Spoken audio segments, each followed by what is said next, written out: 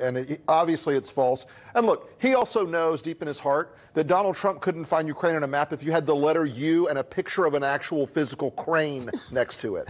He knows that this is, an administration defined by ignorance of the world.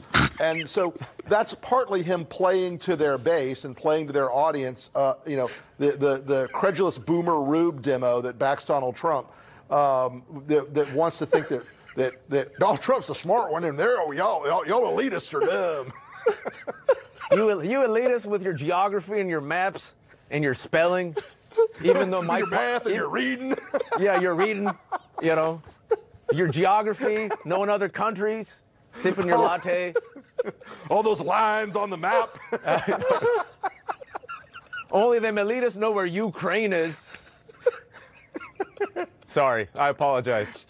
But by the way, oh my God! But you know what? But it was Rick's fault. I blame Rick. Oh but in all honesty, blame you know what Rick. NPR should Why do? not? Sorry, hold on. Wait. Can I tell you give me a second. Hold on. Sorry. That was good. Sorry, Rick. That was a good one. I needed that. Okay, so listen. Let's get back to business here. There have been a new clip circulating online with Don Lemon and some guests making fun of white people and Trump supporters. They are basically putting that rhetoric out there, which is actually not new. It's what they have been doing.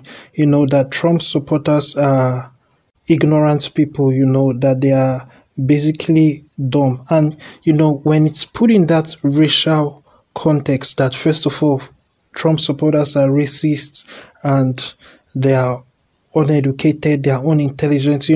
This is the kind of thing that is used as a weapon to make people who are weak-minded think a certain way. It's just like when believing in God became unacademic, it became anti-intelligentsia.